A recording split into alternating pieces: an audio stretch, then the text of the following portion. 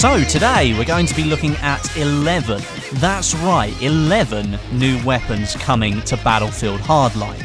Some we haven't seen for a while, and others you'll probably know from Battlefield 4, but before we begin, I want to say a massive thank you to Danny on PC for letting me use his footage that he recorded at Gamescom, which is where the new DLC, Robbery, is being shown off right now. I've said this before, but Danny is the guy that you want to subscribe to if you want to be the first to see new content for Battlefield games. He beats everybody to the mark every single time. His channel's in the description, so go follow him. So first up, we have the F2000 Assault Rifle, a weapon I've got to say that I don't use all that often in Battlefield 4, but will certainly fit right into Hardline with its high rate of fire and good hipfire capabilities. This weapon will be available at first to the criminals, but as always, can be unlocked for the cops using a weapon license. Next is the MDC, which is a cop faction assault rifle, obviously available to the operator class. Only a small clip here and not much to see other than Danny wrecking casuals who clearly don't play on PC all that often. Another weapon that certainly fits in with Hardline's short time to kill is the FAMAS, which is also going to serve you well in those close quarter crazy gunfights. At the end of the clip here you can also see the FN57, another weapon making its way in from Battlefield 4. Up next is what looks like another straight BF4 port with the RPK coming to the operator class for the criminals. Funny, I'd have thought it had been better suited in the enforcer class, but no, right now it's for the operator.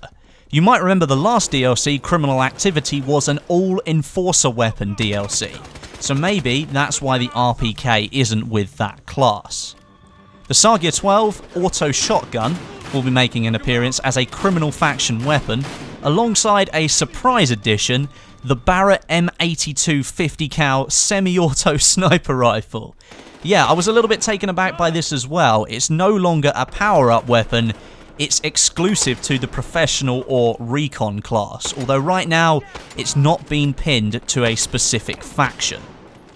Veterans, get ready to scream. With the addition of the M1A1 Thompson in the last DLC, seems Visceral are continuing that theme of classic weaponry with the addition of the M1 Carbine, which will act as an all-faction weapon, just like the Thompson does.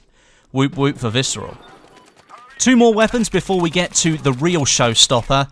The MP7 and the CZ3A1, or as it will be known in Hardline, the Scorpion, are making their way into the game at some point, with the MP7 being an all-kit PDW and the Scorpion being tied to the Mechanic class.